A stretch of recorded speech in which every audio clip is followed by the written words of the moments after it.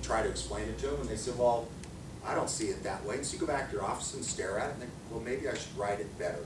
And maybe I screwed up. Maybe it actually doesn't read the way that I think it does.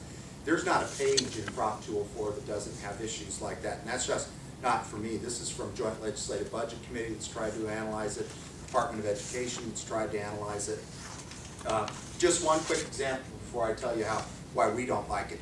This will provide in the school finance formula that if the mine shuts down in Ajo, the Freeport-McMoRan leaves Ajo, and Ajo School District goes from 500 kids to 100, that we put the same amount of money into Ajo Unified that we're putting in there now. Now, who thinks that's a good idea? We have a student-based run system. Schools get money based upon what their students, money follows the kids from, but they wrote it to give them a guarantee that they get as a base foundational amount, a guarantee that they never get less than what they were receiving in this fiscal year. That's insane. Now they will say, they're embarrassed by it, that they wrote it that way, and say, well, no, it doesn't read that way. Well, actually it reads that way, and everybody that is familiar with that section of Title 15 knows that it reads that way. We're opposed to it fundamentally, and have always. We have quite a track record opposing what we call ballot box budgeting, where special interest groups use the initiative process to run off with money outside of the budgeting process. The state we've opposed with some success and failed in some instances for decades. We think the singular most important responsibility of the legislature when they meet is to do the budget. In fact, they could meet and do nothing else, and we would be okay. But they have to pass a state budget. When through the initiative process, you ever so slowly put stronger and stronger handcuffs on their ability to be able to change priorities over time, we have decimated that budgeting process.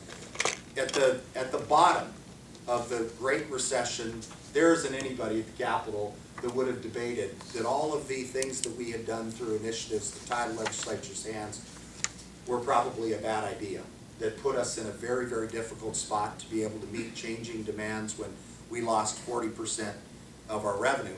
It's odd that right on the brink of coming out of this, here's another initiative that is going to permanently raise the state sales tax, but permanently earmark, and I know if I was going to do this, I have some charts in the car, but on our website, you go on there, there's info on 117 and 204, and in the 204 section, go in there and open up, we've got a color chart. They don't have this color chart because they don't want you to see how this works, by the way. We created it. It shows you the 11 new earmarks created by this. Looks like 28. There's only 11 brand new ones. And every one of those earmarks is permanent, can never be changed. Legislature can never look over the fence and say, now exactly how is this money being spent? It is forever outside the appropriations process and locked up. It's not how we would recommend using a permanent sales tax increase. And for example, the most pressing need that we have in school finance in Arizona right now is capital related. We've got a challenge with funding our capital programs. There's been no money to fund what we call the School Facilities Board for obvious reasons. Schools are at their debt limits and can't sell bonds. It would be handy to have a couple $100 million to put in the School Facilities Board to rifle shot money to Higley Unified, for instance, that has needs out there. They wrote this and didn't provide one penny for what most people would think is top on the list in terms of needs at the K-12 level. The second thing that really concerns us a lot about this is that there's a provision in the initiative that essentially freezes the state sales tax base. The legislature will be prohibited from making changes to the base that this rate applies to. I won't walk you just to torture all my city friends. Won't walk you through what our sales tax looks like. But we have a very complicated sales tax code because we have an independent municipal code. Governor Brewer's put together a task force to try to simplify this. We think our system needs to be simplified because We rely most heavily on the sales tax in Arizona. We have very high rates, second highest rate overall rates in the country. We greatly incentivize Arizonans to evade that tax. It's not a real smart tax system to say we're going to rely heaviest on the sales tax. We're going to have some of the highest rates in the country. And by the way, we kind of know that no one really has to pay this unless they want to just buy groceries at the store. You have ready access to evade paying that tax with online purchases. It is a huge problem for us in Arizona. We don't think the internet ought to be a tax-free zone. It's not fair to Main Street businesses. We would like to, looking forward, to be able to affiliate with the streamlined sales tax movement, so we are in a position as a state, as most other states that are thinking are doing, to try to be able to finally solve taxing remote sales. Oregon, one of the gentlemen at the beginning was from here, Oregon doesn't care. Oregon doesn't have a sales tax. The taxation of the internet doesn't matter to them one iota. They get all their money out of property and income. We care. We've built this system that says we're going to rely really heavily on the sales tax. So we need it, we better protect it, and if we want to sustain it, we've got to clean up our sales tax code to be able to affiliate. We can't. We're so far from that. The legislature is going to have to act to fix that. If this passes, if 204 passes, the day after it passes, everybody involved in the governor's task force isn't showing up again. There's nothing we can do to fix our state and local sales tax code if some genius is essentially put in the Constitution that the legislature can't change the sales tax base at all. When I asked them why they did that, the proponents, I got a blank look. I don't think that they thought, they gave 2 seconds thought to the damage that they were doing to what is a huge cause to try to clean up the sales tax system. I mean, you just said if, and a lot of people think it's going to pass. I mean, who's going to oppose quality education and jobs? I mean, that's what's out there. Right. For the general public who doesn't fully understand what you just shared. Kind of like opposing clean elections. Isn't it? Right? In open government. So, what's the strategy behind? Well, as you probably read, the State Treasurer, Doug Ducey, has taken up the charge to build a campaign. There is more opposition to a measure like this than I've ever seen in my entire career. There's, I'm not sure, I don't know where in the, they purport to have business community support. I don't know what it is. The entire business community that I'm aware of is in opposition to it. So there'll be money will go towards the no campaign. It's hard to pass tax increases when there's a no effort. Anybody can tell you that, whether you've got a local bond election or a school override. There's never been a statewide tax increase passed over funded opposition. There's been some that have passed where there's been just tepid opposition, free media and that kind of thing. I'm confident that if enough money goes to the no campaign, they can get out the message that there are people, I won't tell you who it was, I had a discussion with 5 school superintendents yesterday that came to visit me that are just hopping mad about this. They're hopping mad about the way it's written. They're mad that they weren't counseled. They didn't get any opportunity to look at it. They're asking me, who wrote this?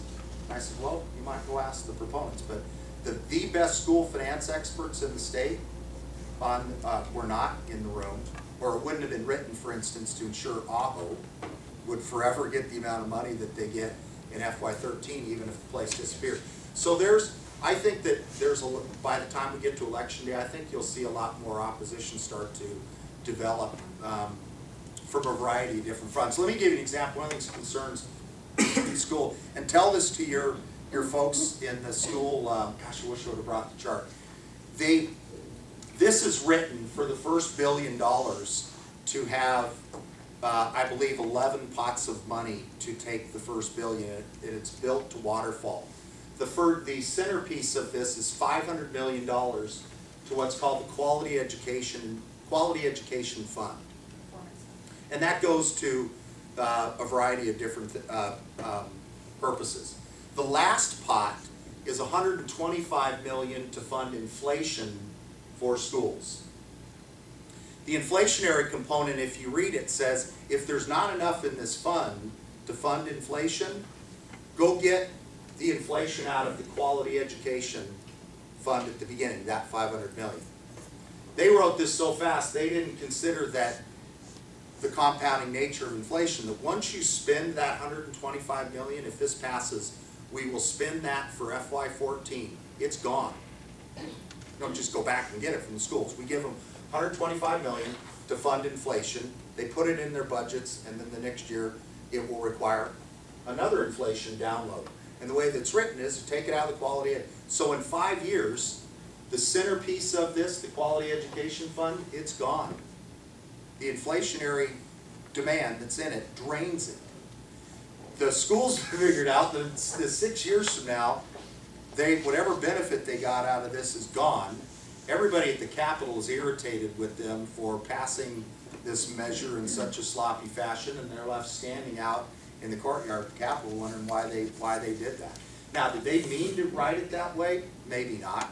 But when you're working that fast, you make mistakes. Now, they could say, well, we don't mean for the inflationary fund to dip into it, and it's only to pick up the 125 goes back into the billion and picks up the marginal costs. We can't do that. The Constitution says you can't run an initiative that relies on the general fund. The Arizona voters put that in the Constitution back in 2004. So it can't read any other way than the inflation money has to come out of the quality education fund.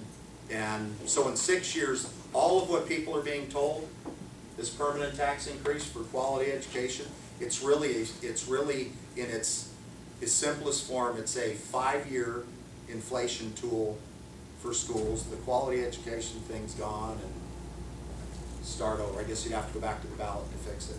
But I'm confident that as word spreads that it has implications that I think for the universities that aren't good long term. And I think they're probably appreciating that in some circles as well. The issue does not have a position. Kevin, thank you so much for your time. Well, I appreciate the know we've taken opportunity. more than we allocated. Okay.